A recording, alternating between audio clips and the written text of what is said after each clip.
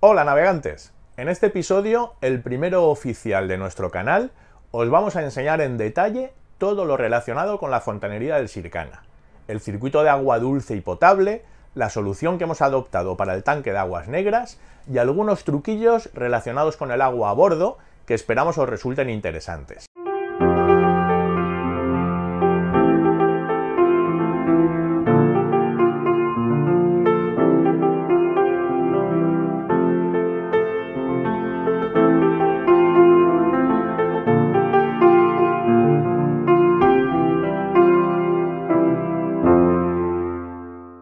Vamos a empezar con algo muy importante, el agua potable a bordo. El Sircana tiene este depósito de agua dulce de 300 litros debajo de la litera del camarote de proa. Pues nosotros lo del agua embotellada primero ocupa muchísimo espacio a bordo y luego a nivel ecológico genera una barbaridad de residuos de plástico, con lo que teníamos claro que queríamos poder beber de este depósito. Para eso lo primero que hicimos fue a través de este registro limpiarlo muy bien por dentro, todo lo que pudimos porque tenía bastante sedimento. Y una vez que estuvo limpio, le pegamos muchísimas enjuagadas desinfectándolo cada vez hasta que consideramos que estaba suficientemente limpio como para estar tranquilos. Lo siguiente fue asegurarnos de que el agua que introducíamos en puerto estaba razonablemente limpia y libre de impurezas. Aquí podemos encontrarnos con dos fuentes de contaminación, el propio suministro del puerto y sobre todo restos del interior de la manguera.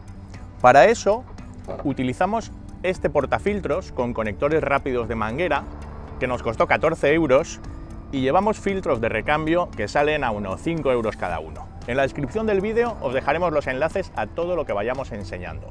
Os aseguro que cumple su función. Ha habido veces que después de repostar un tanque ha acabado marrón de moho y de microalgas. Para prolongar su vida, si vemos que se ha ensuciado mucho, lo invertimos y le pegamos un buen enjuague para limpiarlo. Evidentemente lo del filtro en la manguera es solo para quitar lo gordo. Para poder beber tranquilamente del tanque sin tener que estar añadiendo cada vez algún producto químico, lo siguiente que hicimos fue instalar en el grifo de la cocina un filtro de calidad.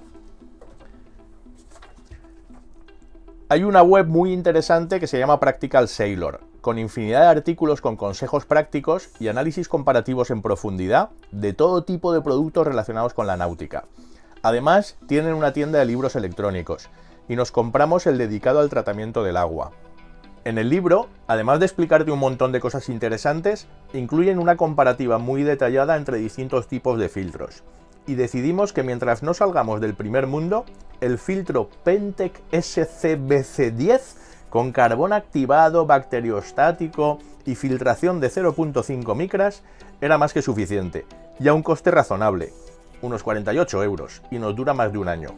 Lo bueno de este tipo de filtros es que todos cumplen el estándar de 10 pulgadas de largo por 2 de ancho, con lo que una vez instalado el portafiltros, si en algún momento queremos estar protegidos frente a bacterias o virus menores de media micra que se pueden encontrar en algunos países tropicales, simplemente es comprar un filtro tope de gama que cuesta 5 veces más y a funcionar. Nosotros con este estamos encantados. Le quita sabores raros a cloro o a plástico al agua y de momento nadie se nos ha puesto malo por beber de este grifo. Además del grifo principal que funciona con la bomba, el Sircana venía equipado de serie con este otro grifo, que es para bombear agua del depósito con este pedal. Nosotros lo utilizamos en travesías largas para fregar. Apagamos la bomba de agua y al que le toca fregar lo tiene que hacer a base de pedal. Es la mejor forma de asegurarse de que se gasta el mínimo de agua posible y de paso tampoco consumimos batería con la bomba. Y ya que estamos con el agua dulce, os enseño un inventillo muy sencillo para saber el nivel del agua. Pues esto es más simple que el mecanismo de un botijo. Un tubo transparente con un flotador y que está conectado por la parte de arriba y de abajo al depósito. Y por vasos comunicantes, el flotador nos indica el nivel de agua dentro del depósito. Tubo rígido transparente, unos codos de latón, los racores del depósito y un embellecedor hecho con la impresora 3D, pues para que esto quede más bonito. Súper barato, sencillo, fiable y de un vistazo ves cuánta agua tienes. Y otra cosa que añadimos, una llave de paso a la salida del depósito, que no tenía y cada vez que desmontábamos algo que estuviera por debajo del nivel de agua, nos tocaba vaciarlo para no inundar el barco. Pues esto respecto al agua potable.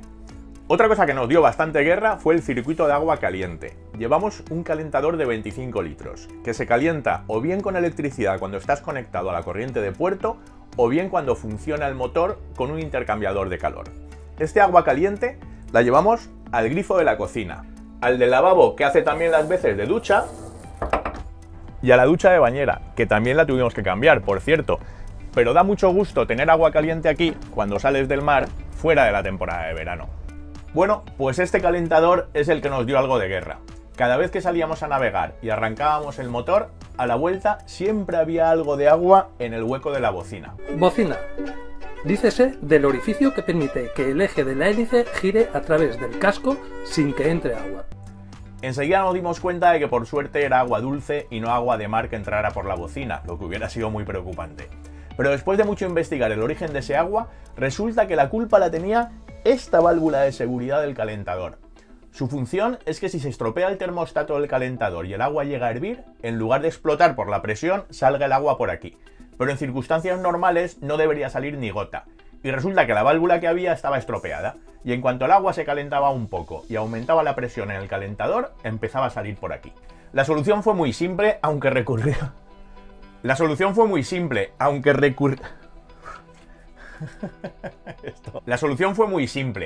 requirió de algo de contorsionismo para trabajar en este recoveco. Pusimos una válvula nueva, que no es náutica, es de fontanería normal y corriente y cuesta 4 duros, y a funcionar. Y de todas formas, por si acaso, le añadimos este tubito y un pequeño depósito por si hay alguna fuga que no vaya a parar el agua a la bocina o a la sentina. Otra de las sorpresas que nos llevamos al empezar a meterle mano al fondo al barco fue que el tanque de aguas negras no estaba conectado. Vamos, que lo llevaban de adorno. Entiendo que para pasar la ITV sin problemas. Para decidir cómo lo conectábamos, estuvimos analizando en detalle las distintas configuraciones de conexión de tanque de aguas negras que hay. Por ejemplo, en este fantástico libro, que no debería faltar en ningún barco, Nigel Calder explica distintas configuraciones con sus pros y sus contras.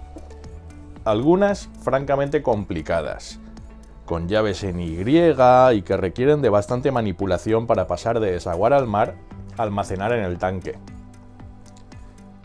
Nosotros optamos por esta, la más sencilla y la que menos elementos que puedan atascarse tiene. Para entendernos, esta de aquí. Este sistema es sencillísimo. La descarga siempre va al tanque de aguas negras y si está el grifo de fondo abierto, de ahí va al mar, pero si está cerrado se va almacenando en el tanque. Aparte tenemos el respiradero del tanque y el tubo de aspiración con acceso desde la cubierta por si en algún puerto lo queremos vaciar, aunque no lo hemos utilizado nunca. Además de lo sencillo que es y de los pocos puntos de posibles fallos o atascos, con el barco adrizado... Adrizar. Dícese poner derecho o vertical lo que está inclinado, especialmente una embarcación. La línea de flotación está más o menos por aquí, lo que implica que cuando vamos navegando escorados a babor, entra algo de agua en el tanque, y cuando escoramos a estribor, se vacía.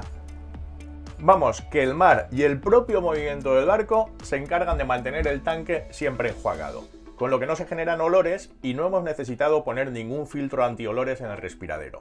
El único inconveniente es que hay que explicar a las tripulaciones de amigos lo largo que es el tubo que va desde el inodoro hasta la entrada del tanque y pedirles que sean generosos con el bombeo, porque aunque vean el inodoro limpio, se puede haber quedado todo el pastel a mitad de tubo. La verdad es que pasar ese tubo tan gordo fue complicado y Pascual lo pasó mal y tuvo hasta que recortar la fibra por aquí. Y ya que estamos con el inodoro, os quería enseñar también algo que me parece fundamental: los topes antiescora del asiento. Cuando estás sentado navegando y el barco escora, se produce una fuerza lateral importante y las tapas acaban rompiendo por las bisagras. Con estos topes, la tapa queda encajada y las bisagras no sufren. Sencillo, efectivo y con un coste insignificante. Y ahora, para terminar, un par de consejos prácticos. Esta manguera que veis aquí, para nosotros es la de puerto. Siempre está aquí para baldear el barco o para rellenar el depósito cuando estamos en nuestro amarre. Pero no nos la llevamos cada vez, porque este tipo de mangueras ocupan mucho espacio, son laboriosas de enrollar y siempre les queda algo de agua dentro que acaba mojando todo.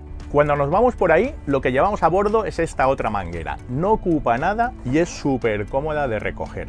Y de hecho es más larga que la otra, por si en algún puerto que visitemos la toma de agua queda muy lejos. Un inventazo, vaya, estamos encantados con ella. Y por cierto, no os olvidéis de llevar a bordo adaptadores para grifos de distintas medidas, que en cada puerto son de su padre y de su madre.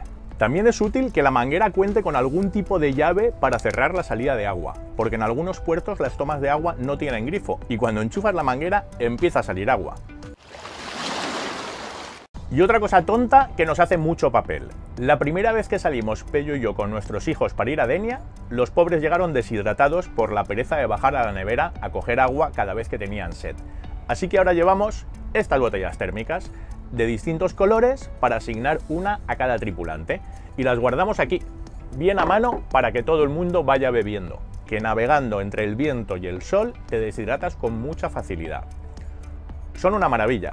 Metálicas, aguantan el agua fría una barbaridad y el tapón no se puede perder, pero por otro lado, cuando las quieres rellenar, tienen una boca enorme. De todo lo que hemos ido enseñando, os pondremos los enlaces en la descripción del vídeo. Y no me enrollo más, que si no va a salir un episodio muy largo. Si os ha gustado y queréis estar al corriente de nuevos episodios, simplemente suscribíos. Y si escribís comentarios, nos alegrará muchísimo y prometemos contestar a la mayor brevedad. Buena proa y hasta el próximo episodio.